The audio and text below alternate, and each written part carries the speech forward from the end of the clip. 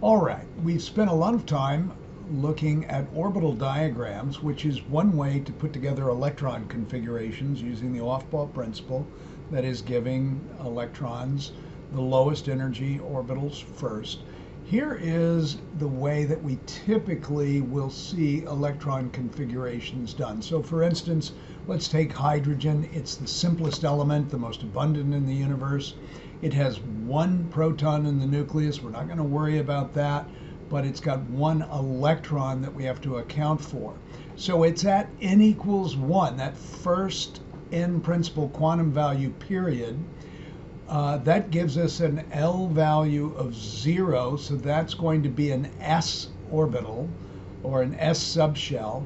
And then there's one electron to account for, so that's going to be a 1. And so this is the way that we would write the electron configuration for hydrogen, because it has one electron, it's at n equals 1 on the periodic table, and there's one electron to account for in that S orbital, which has an L value of 0.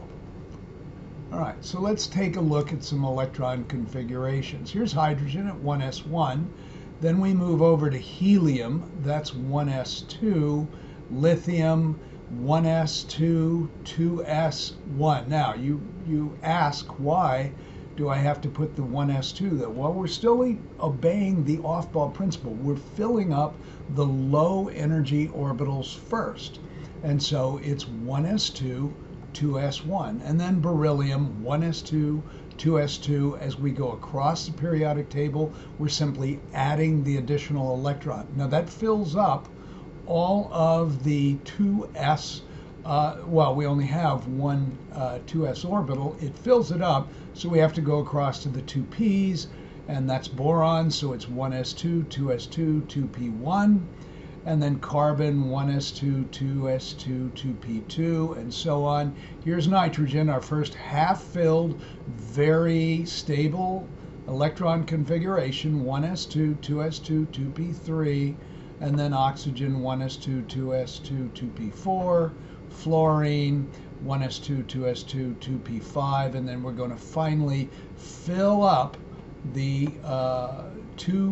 n equals 2 electron shell with neon, 1s2, 2s2, 2p6. Notice we have filled shells for the 1s shell and filled shells for the n equals 2. And what we know, if you'll take a look at helium and neon, is that filled shells are extraordinarily stable configurations. So you want to know that filled shells are very stable configurations. All right? So stability of electron configurations. Stable electron configurations exist when the S and P subshells of an element are filled. So let's go ahead and look at group 8. These are the noble gases. I'll throw them all up. And you can see for helium, it's at n equals 1. There is only L equals 0, which is an S subshell. And so 2 electrons is the most you can put at n equals 1. But if we go to neon, you have a 1s2, 2s2, 2p6. There's 2 electrons in the 2s and 6 electrons in the 2p. 2 plus 6 is 8. 8 electrons is the magic number for stability when the S and P subshells are completely filled. So filled shells are very, very stable configurations. If we go to argon, we can also see that argon has the 3s2, 3p6. Those are very stable. And krypton, the 4s2, 4p6. Those are very stable electron configurations. Definitions. The valence shell is the outermost shell. Electrons furthest away from the nucleus, therefore the most weakly held. They'll have the highest N value in your electron configuration. So N equals 4 is higher than N equals 3, so N equals 4 in an element that has N equals 4 is its highest shell. That would be the valence shell, the highest N principal quantum number. The valence electrons are simply the electrons that go into the valence shell. Periodic trends. So here are some electron configurations for different elements. We see hydrogen, lithium, sodium, potassium. These are all alkali metals. Notice that they all have the same valence shell electron configuration. Now, a long time ago in this course, I told you that elements in the same group, the same family, the same vertical column had similar properties. The reason they have those similar properties is because they have the same valence shell electron configuration. So let me repeat that. Elements in the same group or family have similar properties because they have the same valence shell electron configuration. You have one electron in the valence shell for all the alkali metals, and hydrogen's in that group. It's not a metal, but it has some similar properties because of that one valence electron in that valence shell. So metals tend to lose electrons to attain that stable electron configuration. And we've talked all along that metals tend to give up electrons. Why do they tend to give up electrons?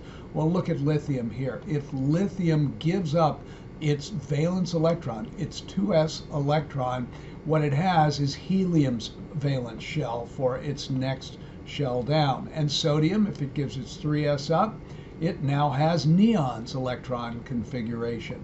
And potassium would have argon's electron configuration if it gave up its 4s1 valence electron. So metals tend to give up electrons to get stable, to attain noble gas electron configuration.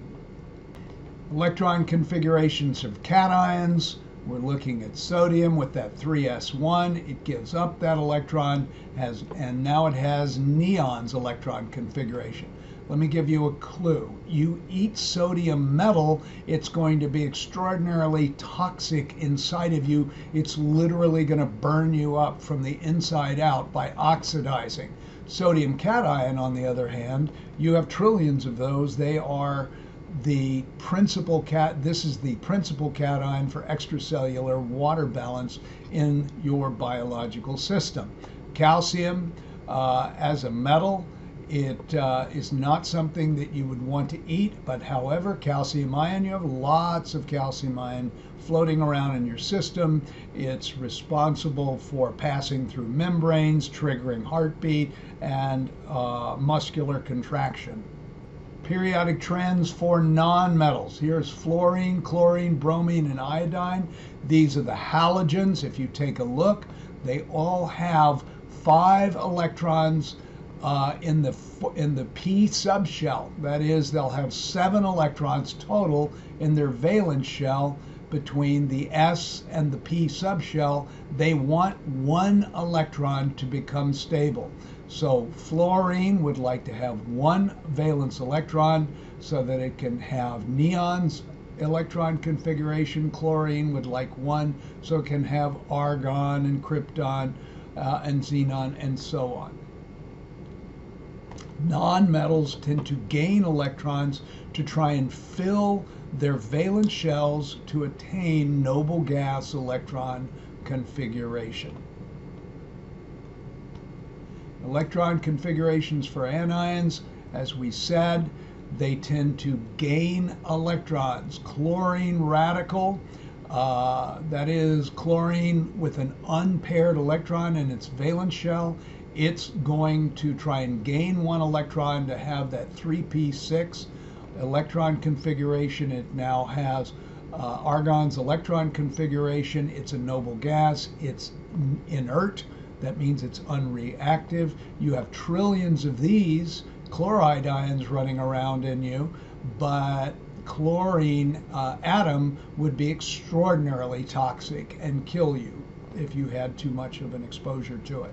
Sulfur, it would like to have 2 extra electrons, and so you can see that nonmetals will tend to gain electrons, enough electrons to fill their valence shells to get to that magic number of 8. We call that an octet. fill the s and the p subshells. 2 plus 6 is 8 electrons. That's the magic stability number. All right, electron configurations for transition metals. Let's take a look at iron, which is a good representative. So we're going to do iron's electron configuration, and then it's +2 and +3 cations. So remember about metals, they tend to give up electrons. Here's the electron configuration for iron. Iron would like to give up electrons in order to be stable. So what will enable it to do that? Well, the electrons that are the first to leave will be the highest in principle quantum value electrons. Those are going to be the 4s electrons. Why? Because n equals 4 is the valence shell. And the electrons in that valence shell, those are the ones that will leave iron first in order to make the element more stable. So the n equals 4 valence electrons will be the first to leave in order to give a more stable electron configuration. Now notice that the 4s electrons are no longer included in the electron configuration. Just so you know, you might occasionally see 4s with a 0 up there. The valence shell is still there, but there's no electrons in it, so we ignore it. But some authors will go ahead and throw the 4s in there with a 0 up there, indicating there's no electrons. The next highest energy shell are the 3ds. And the 3ds, there are 6 electrons in this particular +2 cation. So if it's going to lose another electron to become a 3+ cation, it's going to lose 1, and it's going to come out of the 3ds because that's the next highest energy shell compared to the 4s. And so what we have is the electron configuration for iron 3+, which is 1s2, 2s2, 2p6, 3s2, 3p6, now 3d5. What this gives us is a half-filled shell for iron 3+, and half-filled shells, while they may not be as stable as filled shells, they are more stable than shells that are partially filled but neither half-filled, but not half-filled. So filled shells and half-filled shells are particularly stable.